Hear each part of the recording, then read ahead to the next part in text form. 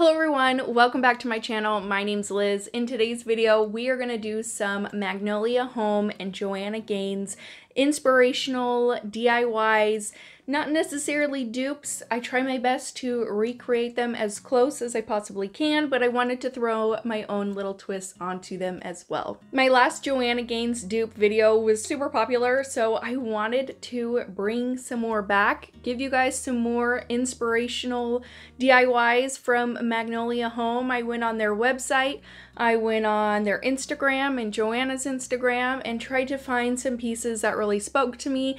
And so I want to show you what I found and what I created. So let's go ahead and jump into the video. One thing I noticed when going on Joanna's website and to her Instagram and to the Magnolia Home Instagram, there are so many different kind of candlesticks and they come in all sorts of different shapes and sizes, and I thought that they were so much fun. I want to show you how I created my very own candlesticks using wood pieces from Hobby Lobby. For this first DIY, I found these candle holders on the Magnolia website, and I thought these were super adorable, and I loved the big bottoms that they had to them. So I'm going to start off with these Dollar Tree Christmas cloches. I thought these would be perfect because I'm going to use just the bottom on two of them. So I also found all of these wood pieces at my local Hobby Lobby. I found some candlestick holders and finials, all sorts of different kind of pieces, and I'm going to show you here all the pieces you're going to need. Now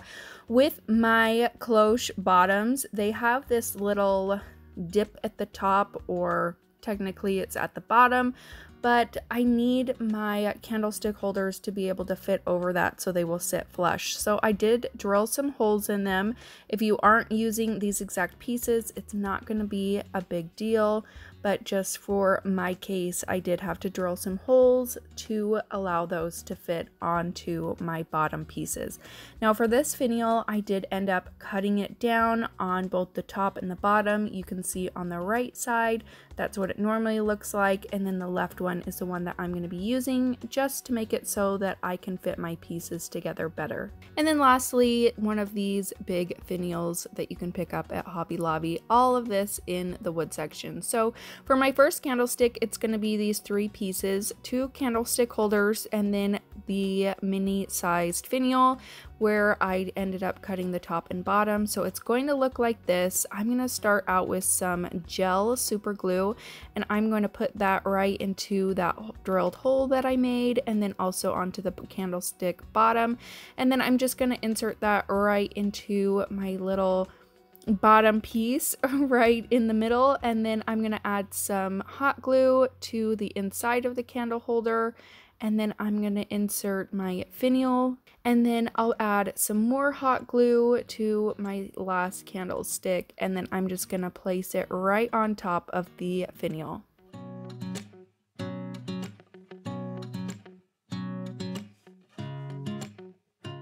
So this is what you're going to be left with. I'm just going to set this to the side to finish drying and curing, and we'll move on to my second candlestick. So what I ended up doing was taking the kind of plant pot looking wood piece and this other finial, and I glued the bottom of, I'm just going to call it the plant piece, the plant holder, to the top of that other finial. So it's going to look just like this, and I just filled it with hot glue because it does have a hole in the bottom, and that's what's going to attach the two pieces together. Now I ended up accidentally breaking my second cloche bottom, so if you don't do that, you can completely skip this step, but I just grabbed a scrap piece of wood that I had that was in the shape of a circle, and I'm just going to super glue that down to the bottom so that it will cover up that hole in the bottom of my cloche.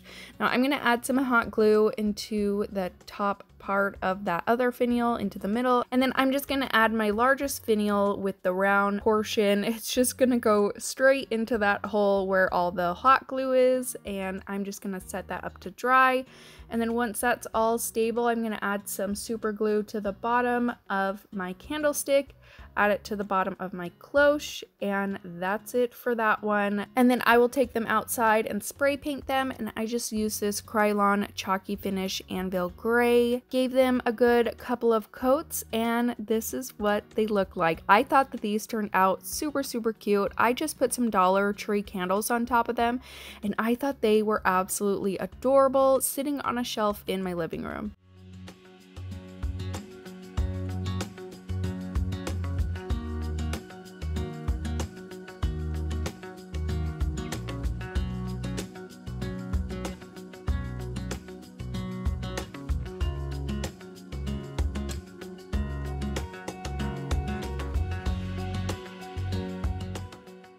For this DIY, I found this folded wall pocket on Magnolia's website, and I had seen this quite a while ago and knew that I wanted to try remaking it, and I finally was able to get around to doing that. So I went to Hobby Lobby and I found some of their faux leather in the big rolls, not, you know, their folded rolls, but in their big round rolls.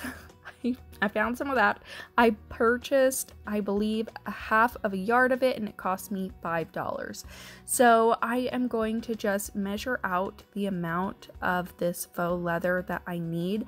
Now you could use a thicker material, but this is the thickest that I could find, and I think it worked just fine, but I do think that if you found something even thicker, that would be even better. I'm just going to start cutting the faux leather down to the size that I want. I honestly didn't go by any certain measurements. I just kind of eyeballed it all. So I just started out with my main back piece, and then I'm going to start measuring out the piece that's going to go on the front. And all I did was measure out how wide the back piece was, and then I added some length onto the bottom because I wanted it to be able to fold around the bottom and glue to the back. Hopefully that's making sense. You can see what I'm doing here, but it will all come together and you'll be able to see how I do it in just a second. So I'm going to get all that cut out. Now I have my bottom piece on the bottom, or my back piece, and the top piece on the top. And at first I took some clips to try to hold this all together. And in the end, it's easier if you glue it first, and I just went around with some super glue and just did a couple little dots here and there just to make sure that everything would stay in place. And when I go to punch my holes, the holes are going to be perfectly aligned.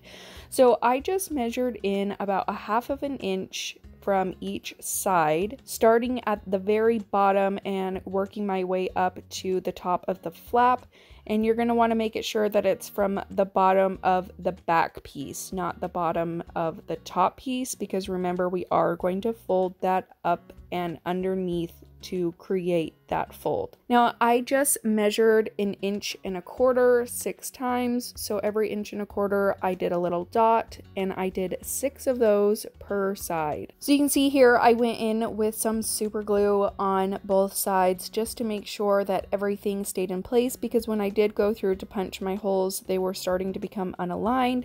So after that glue was dried, I'm going to take my crocodile tool and I'm going to start hole punching holes into each side where I marked the dots with my pen. I would have some of the pieces hanging on just by a thread, so it really wasn't a big deal. I just had to take my knife and cut those threads.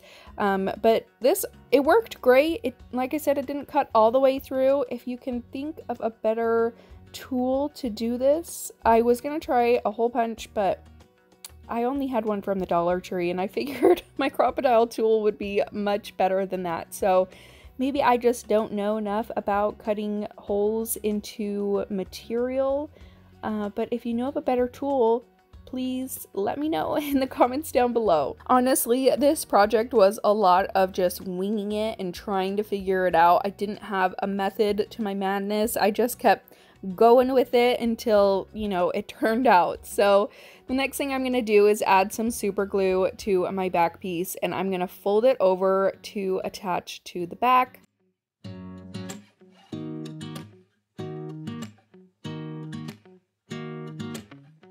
Now the next thing I did is I grabbed some of this suede cord, and I thought this was really fun. Now in the picture, the knots are in the back of the wall pocket, but I honestly prefer the knots to be in the front. I just like that, you know, chunky knot kind of look. So I'm going to start by inserting my suede cord through the bottom to the top so that my knot will be in the top. And then I'm just going to go up and down and up and down into each hole. And at the very end, my cord will come back up and I can tie a second knot on that side, and then I'll just cut off the excess suede cord, and then I'll just do the exact same thing to the other one, bringing my cord up, tying a knot, and then going over to the next hole, bringing that one up, and then going down and up and down and up, tying a knot and cutting off the excess cord. That's all you have to do for the sides. It's really, really easy. You can use whatever kind of color that you want, or maybe you want to use a different kind of cord or yarn or string. Whatever your heart desires. Some lace would be really cute. And then for the hole at the top, again, I just use my crocodile tool to punch out a hole in the middle. And then I use some more suede cord to tie on a hanger. And then I just put in some florals that I picked up in the fall section, I believe at Michael's. And that's it. That's all you gotta do for this one. I thought this was really, really cute. You could make this as big as you want, or you could make little mini ones. For the amount of leather that I used, I probably spent maybe $1 on this project, $2 tops, and I just think it turned out absolutely adorable. So here is the finished product.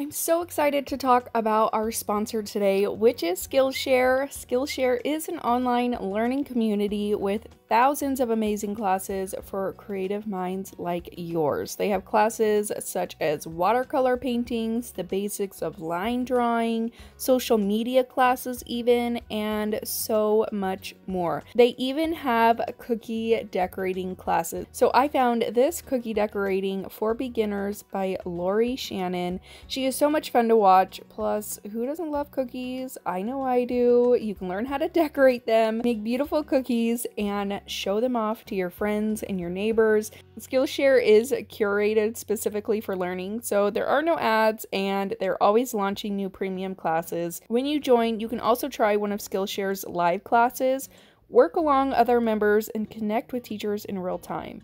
The first 1,000 of my subscribers to click the link in the description box will get a 1-month free trial of Skillshare, so you can start exploring your own creativity today. Thank you so much again to Skillshare for sponsoring today's video, and let's jump into our next DIY. So I was browsing the Magnolia Instagram page and I came across this beautiful cutting board. I just thought this was so cute. I loved the white with the navy stripes on them. So I knew I wanted to create something similar to that. And a couple weeks ago, I found this cutting board at Goodwill. It was $6.49, so a little bit on the pricier side for a thrifted item, but I still thought it was really, really fun. And I decided that I could make this a double-sided cutting board. One side does have kind of a tile piece on it, but I thought it would be fun to try to cover that up in a different project. So first, I'm just going to start by using my heat gun to get all of the sticky stickers off, and I also use some alcohol to get all that sticky residue off as well. I'm going to go in with my Dixie Belle chalk paint in Fluff, which I have been absolutely loving, and I'm going to give this 2 good coats to cover up the entire black cutting board, front and back and sides. Next, I'm going to take some painter's tape and I'm just going to start by placing it down so that I make stripes on the cutting board. I'm going to do one towards the top and then one towards the bottom. Now, I didn't want to make this one exactly the same as the one in the picture. I kind of wanted to change it up a little bit. So first, I'm going to do these two large stripes and I'm going to go in with the Dixie Belle Yankee blue paint to paint in those stripes. I love this color. It's a really pretty grayish blue. I just think it's absolutely gorgeous. So I use that to paint in those, and then once I've got those painted, I'm going to remove the painter's tape, and then I'm going to go back in with some more painter's tape and I'm going to make smaller lines just below each of our first two lines. I'm going to paint them with that same Yankee blue chalk paint and remove the painter's tape from that, and that's all you got to do. I thought this turned out really, really beautiful. I'm loving the stripes on there. I paired it with one of my craft kits from my website, put them together, made it look, you know, set it up all cute. I thought it was adorable and put it in my kitchen, and that's it. This one turned out really, really pretty, and it's one of my favorites.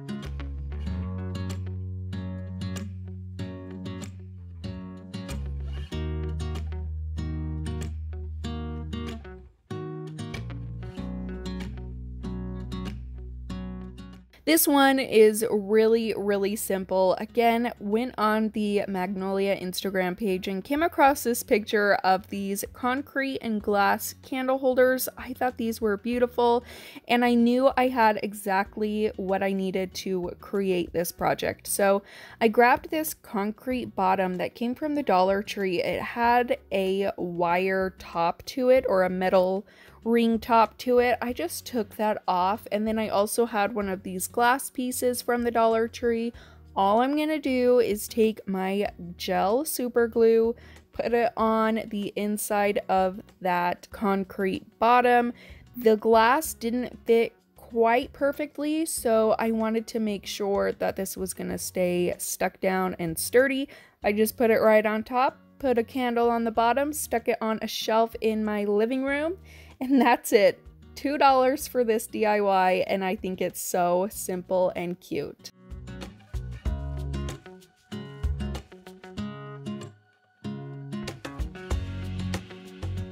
One thing I love about Joanna Gaines' style taste is that she has so many different elements. She's got her metal decor and her wood decor. She's got yarns and cottons and just so many natural pieces to it, and I just love the way that it looks all together. This next DIY is going to show you a piece that you can make just using some nautical rope from the Dollar Tree, some white cotton nautical rope, and I think it turned out gorgeous, so let's go ahead and jump into that one. So on the Magnolia website, I found these white cotton storage baskets. I thought that these were super pretty, and I knew that I could make these just by using some Dollar Tree products. So I picked up a pack and a half of the white nautical rope from the Dollar Tree, and I'm just gonna start by hot gluing the end and starting to wrap the rope around itself. You're just gonna add hot glue and continue to wrap it until you get it as big as you like it. Now, I'm going to use a container of sand to help me as a guide for this so that I can get everything nice and even. So once I have the bottom as big as I want it, I'm going to set the container of sand down on top, and then I'm just going to continue hot gluing all around the sand container, and I make sure to twist my container every time that I add hot glue and put the rope around it, just so that the hot glue doesn't stick to the container. And I just keep doing this until I get all the way finished with this line of rope, and then I'm going to start on my second pack, and I just keep hot gluing until I get it as tall as I want it. Now when I get to the top, all I'm going to do is cut off the excess rope.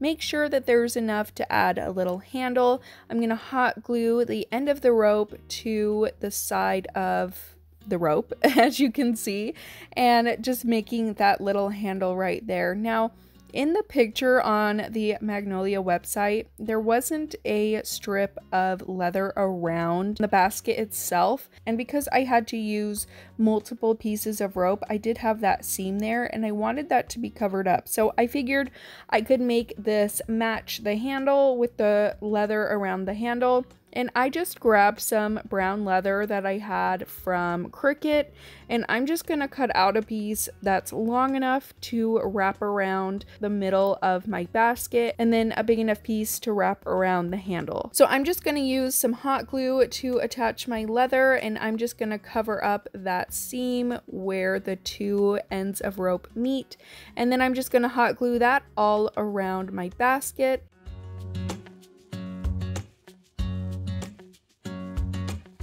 And then I'll take the other piece of leather and I'm just going to hot glue that around the bottom portion of my handle.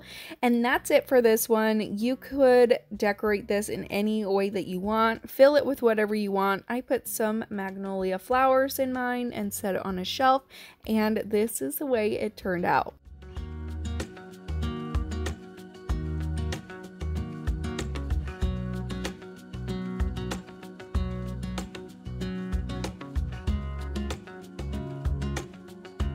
When you're trying to decorate your home and you're looking for inspiration online, one thing that I like to do is go through, find my inspiration, and then head to my local Goodwill. There are so many pieces on there that can definitely be used as Magnolia Home DIYs, especially if you're looking for metal pieces, metal trays, metal candlesticks, or glass candlesticks.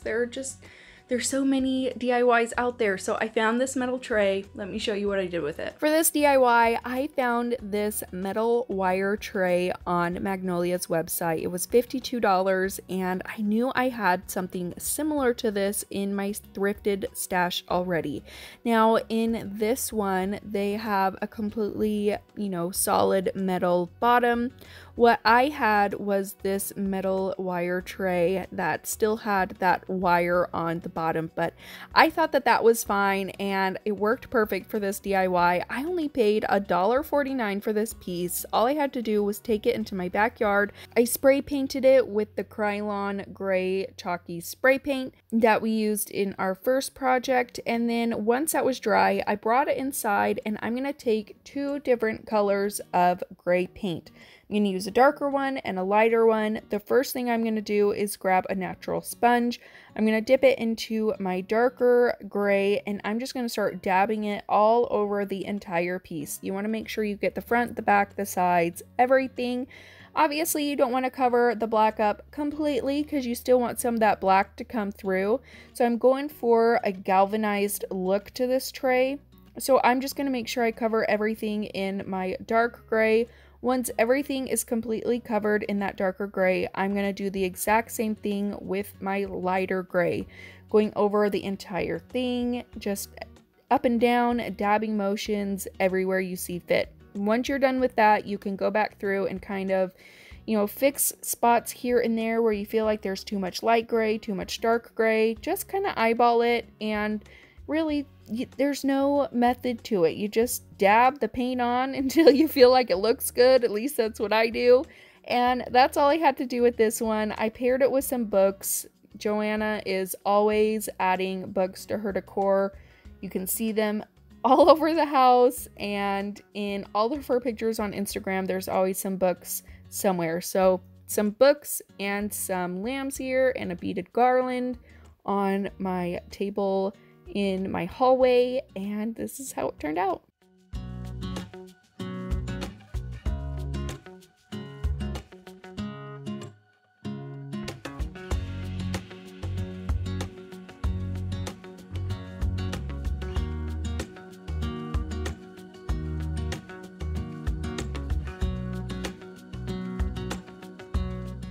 That's it for today's video, you guys. I hope that you enjoyed it. Let me know what your favorite DIY was in the comments down below. If you guys are new and you don't know, I have my very own website where I make and sell wood craft kits. If that's something that you're interested in, check my description box down below and you can shop my craft kits. And keep an eye out for the first week of August. I'll be starting my seasonal and holiday craft kit releases starting the first week of August. We have fall and Halloween, Thanksgiving, winter, Christmas. So many fun things are coming, so definitely keep an eye out for that. Don't forget to subscribe before you guys leave. Give this video a big thumbs up if you enjoyed it, and I will see you in my next one. Bye!